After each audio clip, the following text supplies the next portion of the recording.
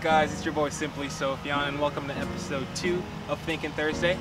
And now I got Nick with me, and we're going to talk to Nick and get to know a little bit more about Nick.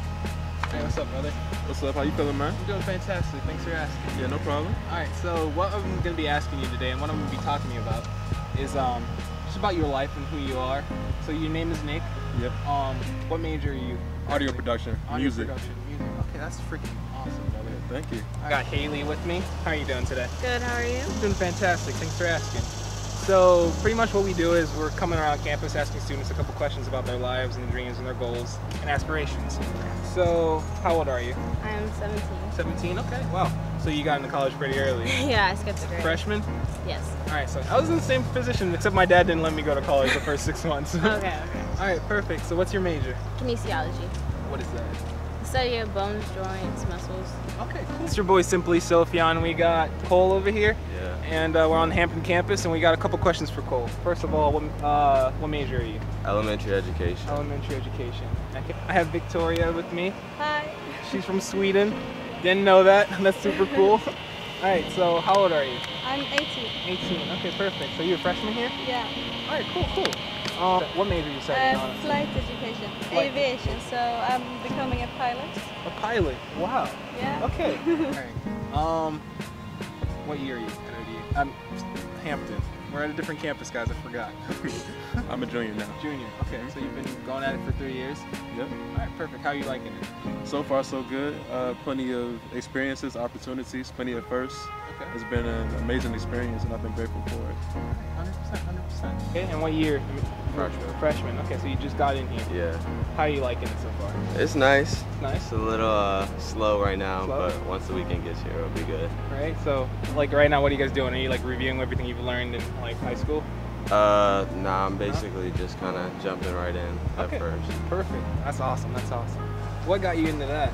I've been in sports all my life, so when I was about 8 years old, I fell in a hole actually, and my knee hyperextended, but they didn't know why. I was missing a bone, and after that, I went through physical therapy, and it kind of got me like, oh man, I kind of want to do this in my life. Okay. Perfect. What got you into that? My mother was a flight attendant. Okay. And I just think the industry is like awesome. Okay. Yeah. Definitely allows you to go different places. Explore. Yeah, I love to travel and yeah. It explains that you're from Sweden and you're here, so you've definitely traveled. Yeah, I'm here on a tennis scholarship. Oh, you play tennis I play too. tennis. Oh, that's awesome. That's awesome. So you're Yeah. exploring life, living life, enjoying everything, right? Exactly. All right, perfect. So now, this is where I'm gonna ask you a random question. Now, think about go in the past, right? Okay. And think about the 10-year-old Nick. Okay. And you ask 10-year-old Nick, if I were to ask 10-year-old Nick, are you living your dreams? Are you following your dreams at that point? Are you what would the answer be?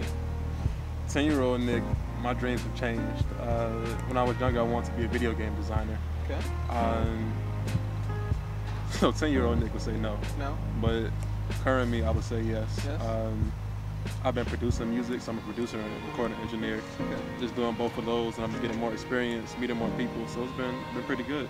Pretty good. Okay. Now what I'm gonna ask you is, 10-year-old Cole, if you were to ask him what did you want to do when you grew up, what would he tell you? What would he be answering me right now? I don't know, probably somewhere I make a lot of money. But now I'm gonna be a teacher, so clearly not that anymore. Okay, so at one point money was important to you. Yeah. And it changed? That's changed? Yeah, I think giving back to the community is a little bit more important now. So that drives right into the next question, right? So this is 17-year-old Haley. We asked her the question. So now if we ask 10-year-old or 8-year-old Haley, what did you want to do when you grew up? What would she have said? Kinesiology, orthopedic surgeon. Perfect. That's awesome. That's awesome. So you're following your dreams right now. That's awesome because that doesn't usually happen. Because we'll talk to people who I want to be an astronaut, I want to be a teacher, I want to make a lot of money, I want to do this. But then now it's I want to do that. You followed your dream. You're following your dream, and that's freaking awesome.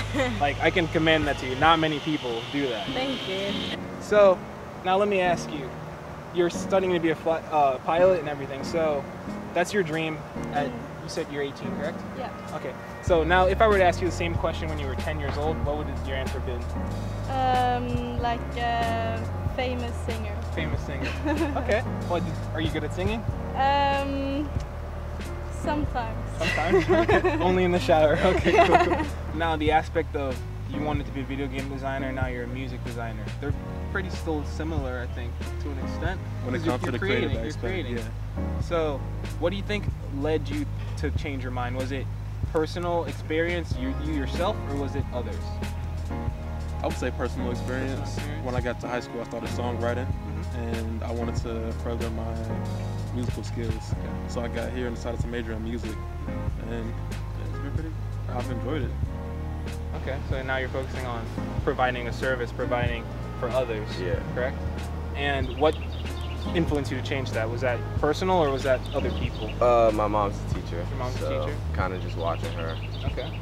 Yeah. Okay. Perfect. All right. So you wanted to be a singer, so now you want to be a pilot. Like, what happened? I don't know. I just like I've been dreaming about many things, and I just felt that pilot was something that right now I want to be a pilot. Maybe in 20 years I want to be something else. Okay. But right now I want to be a pilot. Perfect. So that's good because, yeah, you had a dream, but Yeah. life happens, you change your mind, and this is what you want to do now, and this is you're following your dream now.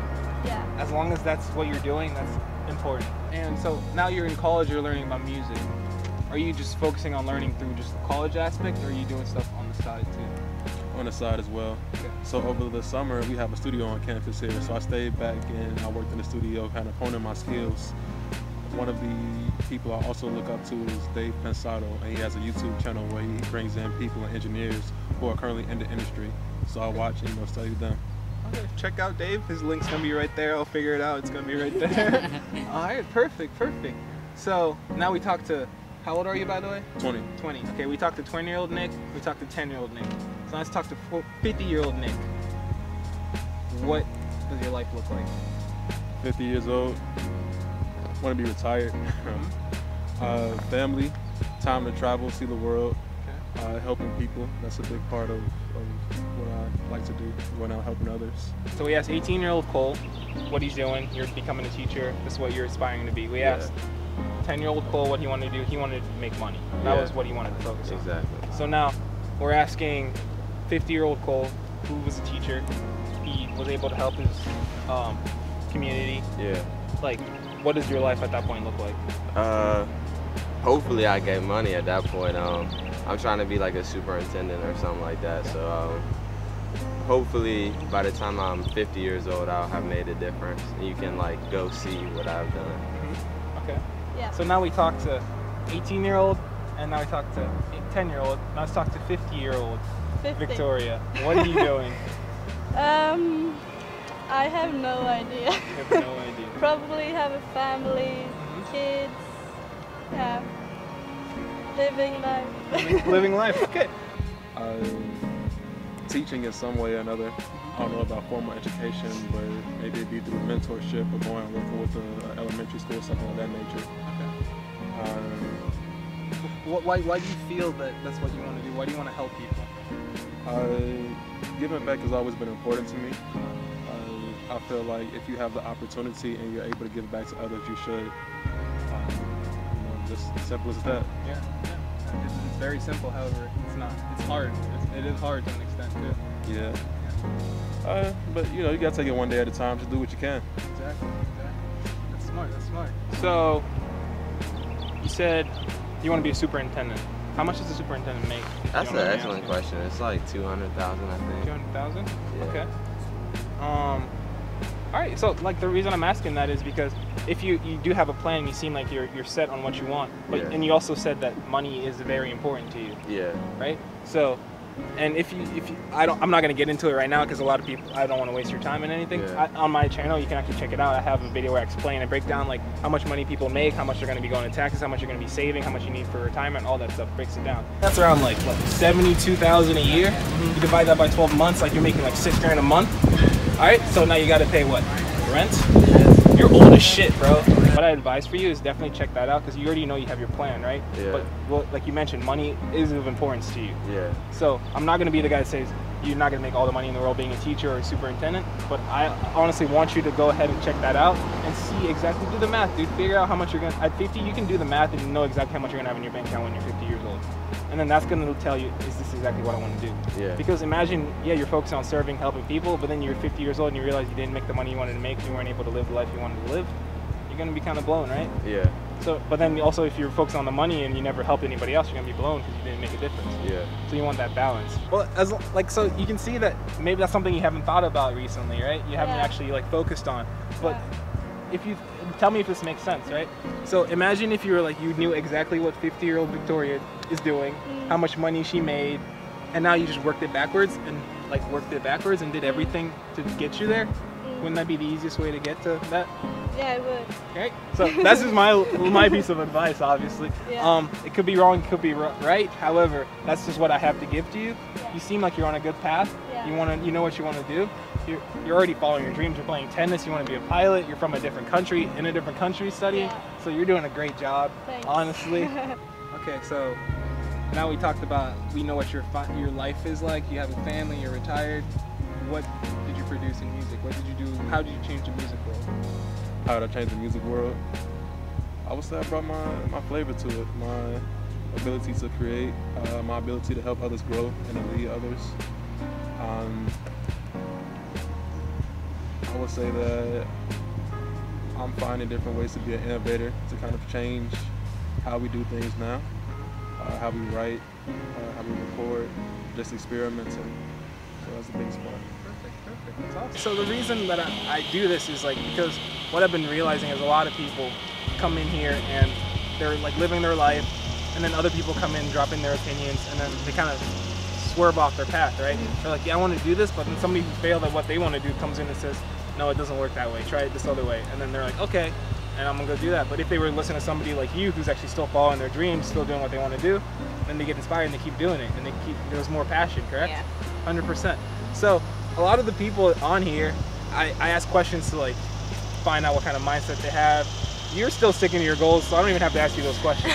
All I can say is good job, keep going. Thank you. The only advice I can keep giving you though is, for you, you're still young, so there's still people, you still have time for people to come and like take you off your path, show you off what you want to do. So what I can advise you to do is surround yourself with people who support what you're doing, and it seems like you're already doing that. Surround yourself with people who want to enforce you and get you to be the best person you can be. And what I've been doing to do that, yes, it's cool to have people like in your life, like I have John in my life, he supports my dreams and stuff like that. However, you have to create that for yourself too, right?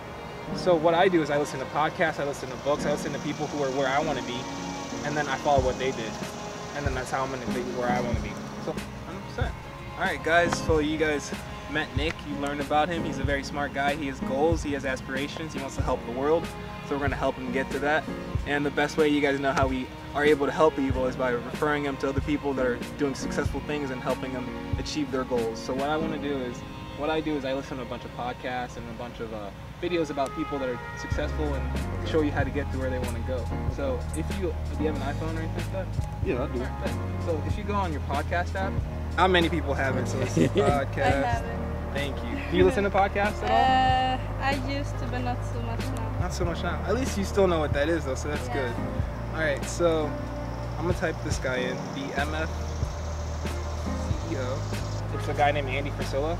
He started from scratch. His first job was painting like lines in a parking lot, and this guy now is a multimillionaire. His business is about to do $140 million this year, and all he does for free is come on there and show you how to motivate you, how to reach your goals, just giving you tips and tools, how to like put blinders on so people that come try to distract you get out the way, like just help you get to where you want to be, right? And that's what's going to help you be where you want to be, because I'm assuming you probably, like, if you're following your dreams still, you probably have parents that are supporting your goals, supporting your dreams. Yeah. Right? Yeah. And that's why you're still doing it, because you have the support. So keep focusing on that. Emphasizes on, yes, you're the CEO, but not a CEO of a business. You're the CEO of your life, bro. Right. Your life is a business. You're creating a brand. You're creating a company. You're creating a business. Right. So you want to be the CEO of that. You want to be able to run it to the most effective ability possible. Right. And today's episode that just dropped is about goals and dreams and achievements. Okay. And I advise you to definitely give it a listen. I would give it a listen, and that's what inspired today's episode. Okay. And it's just like getting you to think about your bigger dream, figuring out what 50-year-old Nick did. Right. how he got to his success, it's gonna help you break it backwards. Reverse engineer it, bro. 100%. And he literally tells you how to get to that, like how to get the habits, how to think bigger. Yes, you can follow your dream becoming a teacher, but on the side you can be doing something. You can have a side hustle or something that's gonna help you create that wealth, man. Because you want to help people, and I want you to do that too. But I want you to like enjoy yourself doing it. Because I don't want you killing yourself, like starving yourself, slaving yourself for other people, right? You want to be enjoying yourself as well as helping other people. Yeah. So the way for you to do that is to focus on the money too. Don't think the money's not important, because it is important at the end of the day, bro. All right. All right, brother. Thank you. All right, my pleasure, brother. Yeah. Wait, what's your social media? Oh yeah, shout it out. Fuck it out. Oh yeah, social media for my Twitter and Facebook, it's at Chef NEKO_. We'll have that on the screen right Is there. your work in there too? Like your music-wise? Yes, it is. That was perfect. I'm gonna turn on that bell so next Thursday you'll be on here. Awesome. Thank you, All Haley. right, I nice really to meet you appreciate guys. it. So next Thursday the episode's gonna drop, and then you're gonna Okay. be able to see yourself in there.